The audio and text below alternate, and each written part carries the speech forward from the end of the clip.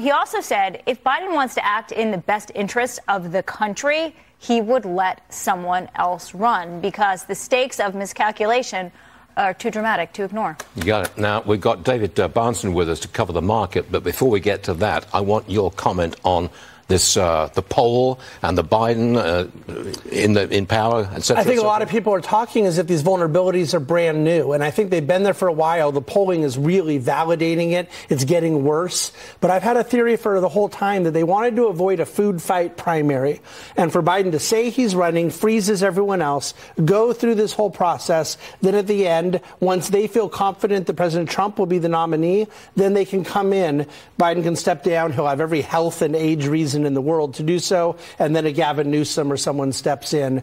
David Axelrod is a very respected guy in the Democrat Party. He's a very smart guy, and I'd pay attention. Biden's in a lot of trouble right now. He certainly is. Really, let's get to the financial side of things. You think that investors should move on from tech fads? Are you talking about like Microsoft here? Well, I don't think that Microsoft is a tech fad. I think the largest software company in the world that is used on virtually every computer ever is more than a fad. I think that paying 50 times earnings for AI is a fad. That buying into new bubbles is a very dangerous idea. Some companies like Microsoft and Apple at least have a ton of earnings. You're just paying through the nose for them. But I'm referring more to a whole lot of other tech companies that don't even have earnings, don't even have the hundreds of billions of dollars of cash that Microsoft and Apple have. So I think that overall sector has gotten very frothy. Okay. Stay with us, please. Yeah. Got you for the hour. It's what Jared Kushner said, right? A Jew is more safe in Saudi Arabia than on a college campus. What you got to say, David? I just want to point out that Bill Ackman, major hedge funder here on Wall Street, wrote a scathing letter to Harvard over the weekend, coming down on them for this. Mark Rowan, the CEO of Apollo, huge private equity group, going after Penn. Really encouraging to see Wall Street holding the Ivy League to account. And so they should. David Bahnsen, safety in the mega caps. What's your response to that? It's not my view. The idea of a name that went down 70% last year, like Facebook, when interest rates started going up, that one of its selling points may be that they're getting rid of a thing that they put $30 billion into. I don't agree. I understand the idea that Apple and Google have a lot of cash on the balance sheet, but these are highly expensive stocks that get hammered when you go through tough economic times. City stock doing nothing today. It's actually down this year by 6%. What's your input, David? You know, I was a managing director at Morgan Stanley for many years, including through the financial crisis. Morgan Stanley bought Smith Barney from Citigroup. You know who used to run Smith Barney at Citigroup? Jamie Dimon, now the CEO of JP Morgan. JP Morgan has all these great businesses, even when banking is struggling. Citigroup got rid of all their good businesses. That's why these layoffs are there. They had to sell the Smith Barneys back during the financial crisis. This stuff is still playing out. It's a hangover effect. All right. Thank you, David. Elon Musk. He just debuted an AI chatbot to take on ChatGPT. Much like Elon Musk, he has a snarky bot that works closely with the social media site that used to be called Twitter. It has access to real-time data. I don't like the look on your face. Well, this is what the world needs, is more snark. Leave it at that, lad. Yeah, that's all I have to say.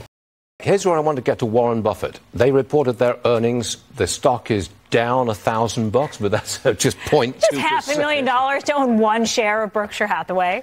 So it's interesting to see it what's like your that. verdict on the report? Well, it's a little over a $500 billion market cap, and so they have a lot of cash, and the problem at that size is you can't move the needle. Let's say you find the greatest investment you've ever seen for $10 billion.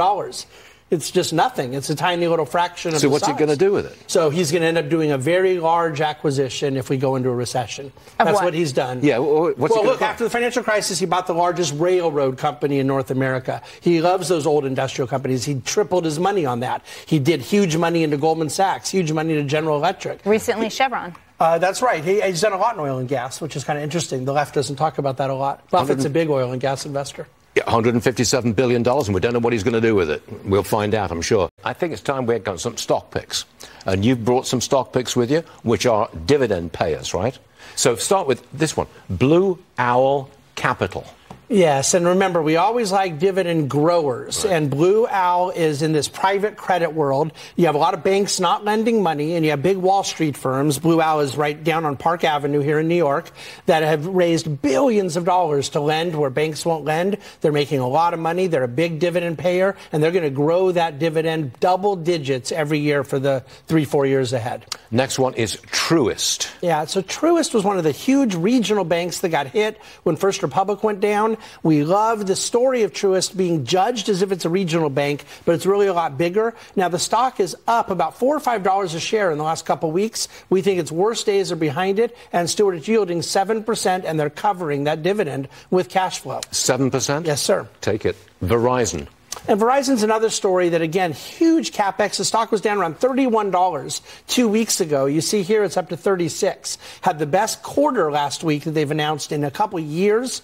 Definitely, we think their huge expense of 5G is past them, and now they have a lot of profits to bring in ahead. Still need to execute well, but Verizon, we think its worst days are behind it. Last week, you told me about a mall operator that was really well placed, and they were paying like 7 or 8%. I've forgotten the name of it. Simon Property Group, SPG. 272 malls, definitely one of the finest real estate companies in the country. And it pays 7%? 7.5%. Woohoo. Okay, I'll take that. Thank you, David. Yes, sir. Some candidates for the Republican presidential nomination have gone to visit with Zelensky in Ukraine. You look like you're primed for a comment. Yeah. I don't think it's helpful for us to say things can be done in one day. Right. They clearly are more complicated than that. No matter how anyone feels about this issue, it's complicated, and I think that people can have different opinions as to how we should or shouldn't be supporting Ukraine.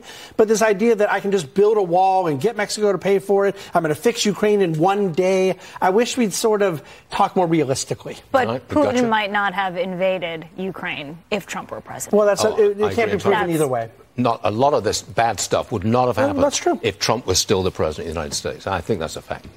I do want to take a moment here to thank David for being with us for the hour. Much obliged to you. It's hard work, and you seem to love it. Okay. Yes.